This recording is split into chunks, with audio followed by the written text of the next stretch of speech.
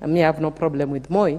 I don't understand why you want to remove Utamaduni Day. Honorable Speaker, I was seeking to inform Honorable Millie. I did not ask to be informed. I'm sorry. I'm sorry. You cannot inform me. You asked that you are on a point of order. You are not on a point of information. You cannot inform me without my permission. I'm sorry. Order, Leader. You cannot inform me without my permission. Honorable Millie, order. Mr. Speaker, I've said it before this House before. I'm very fairly informed. I don't need Honorable ICHUNGWA to inform me. Leader, did you want to inform Hon Millie? She's saying she doesn't want to be informed.